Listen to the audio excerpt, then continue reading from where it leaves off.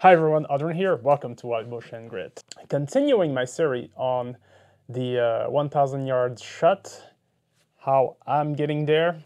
Today I want to talk about powder charge, okay? And specifically how I weight powder for these loads and what would be the effect of variation in the charge.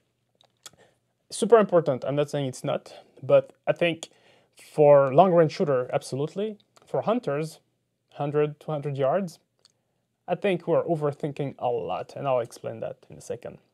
How good is a beam scale compared to an electronic one, or do you need a lab scale? Do you need a Sartorius? Do you need to spend $1,000 to get like extreme precision for your powder charge? Short answer, no you do not. A beam scale is actually quite unbeatable for the price. For years I've been using here this little Hornady electronic scale here, works great. And I actually bought the RCBS, the beam scale, the M1000 here. I don't know, for the folklore, you know, I kind of like the look. I love beautiful object. I know, stupid. Is it more accurate than the lab scale you can get out there for the price? I can't talk for lab scale, but if I have one kernel too much on that beam, I'll know.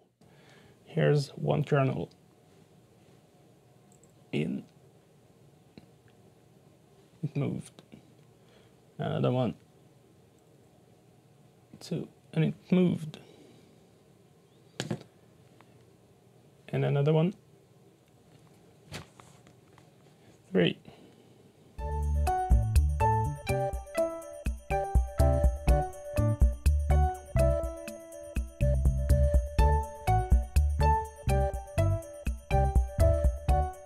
And that's the whole important thing, because what you're gonna do, you're gonna cut kernel in half? No, one kernel too much, the scale tells you, and then you can readjust. Now you may be thinking, oh yeah, but a beam scale too slow, blah blah blah, you know, it's like you want to go fast. If you want to go fast, I think you're missing the point. But what I can say is I'm actually faster with the M1000 and this trickler here that I was on the Hornady electronic scale. So what I do is, so I'm using the perfect measure here from Lee. Now I'm having a look at how much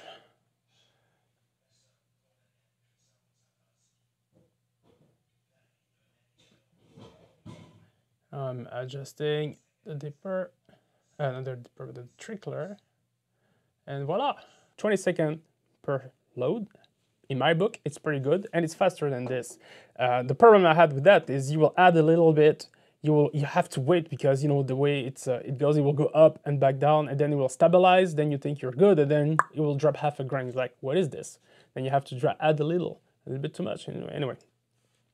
But I'm definitely faster using the beam scale, and it's just because the feedback of that, the beam here with the magnetic dampener at the end, super stable, goes, wobbles a little bit, and then stabilize quite precisely. You know where you're at, and then you add or you remove. A couple of cons for this model. The first thing is you have to be exactly at eye level to make accurate reading. You can't be standing up or above and then looking at it and then kind of guess it. You really have to be at eye level. Actually, my setup here is not good. This is how I reload. I should have this high up, eye level, where I can really quickly read, because right now when I'm reloading, I need to bet lower. Okay, good, I adjust, then I come back, and then I adjust. Yeah, it's a little bit tiring for the legs, you know, going up and down, but good for cardio. Sometime, and this happens, and you have to be very careful, is when you're ready to take your powder, you'll do this, and it jumps. And I don't know if you noticed, but the weight here jumped 1 grain forward. So you have to be really careful every time, making sure all your measurements are proper before taking, you know, the powder, and like, anyway, you have to double check all the time. So that's one thing to double check. See, it did it again. So be careful. For my actual load, for a 1,000 yard shot, I think I dialed in the component that I will be using. It's going to be N550, Berger bullets, Peterson brass, and Federal gold medal, sorry, match grade primers. How I came to this conclusion? Easy. I did ladder test and lots of ladder tests. Let's get down in the nitty-gritty details now. What a ladder test is. The ladder test is a way for you to find out which powder charge is optimal for the primer, the bullets, the case, your rifle. There's probably something else that I forgot, but anyway. It's to find the perfect powder charge for the bullet at the velocity you want to send it in. And the way to find that is you will test powder charge at a different increment, okay? So for example, you can start at 39 for bullet 1. Bullet 2 is going to be 39.2 grain. Bullet 3 is going to be 39.4, and so on. 0.6, 0.8, 40, 40.2, 40.4, you get the picture. So you can load 10 bullets like this. You go out in the range, you measure the velocity of each. When you come back at home, you put all that data in a graph, and what you want is you want a range of 2-3 shots at least with stable velocities, meaning that as the powder charge increases, your velocity stays stable, all right? And this is a node. And that means that at that charge, with all the components that you have, your velocity will vary very, very slightly with each incrementation. And this is perfect for your, you guessed it, standard deviation. Why? It's because once you've set that charge, you will know that you have very little variation into pressure from a charge to the other. So you could make minute mistake here and here, you know, and it will not matter much because you have found that really nice flat node where 0.6 grain of powder doesn't have a lot of influence on your load. This is perfect because now you can lock that in and then you can focus on other aspect of your reloading, okay?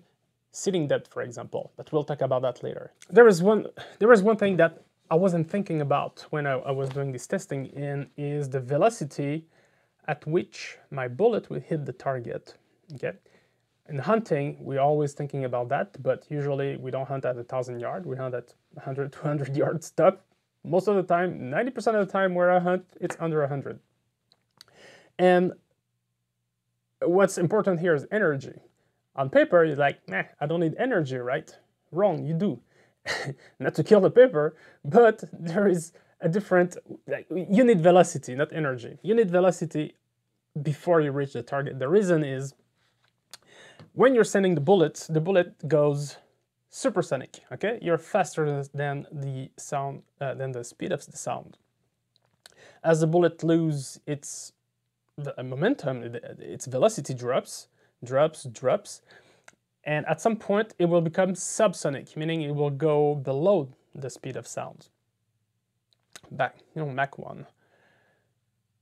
The issue here is while that bullet transition from supersonic to subsonic, there is a zone called transonic, and weird things happen to your ballistic coefficient and to your bullet. So your bullet get destabilized a lot at that moment. When your bullets goes from that supersonic into the subsonic, you have like a 200 feet per second window where your bullet starts to do weird stuff. For me, the cutoff was 1350 feet per second. So I want my bullets to reach 1,000 yards before it goes below 1350 feet per second. Have I knew that to begin with, there's a whole lot of tests here that I wouldn't have done, okay? Because a lot of the velocity here, like for example, the Lapois bullet has a lower ballistic coefficient than the Berger bullet, okay? And this is why I'm going with Berger and not Lapois. And the Lapois needs to go at 2,700 at the muzzle, 2,700 feet per second at the muzzle to be able to have that 1,350 feet per second at 1,000 yards. The Berger bullet here because it's a little bit a little longer pointer or whatever, it's I only needed to leave the barrel at 2600 feet per second. And now the trouble is when I'm doing the ladder test, the node that I need to find needs to be in that 2600 feet per second, specifically for the burger.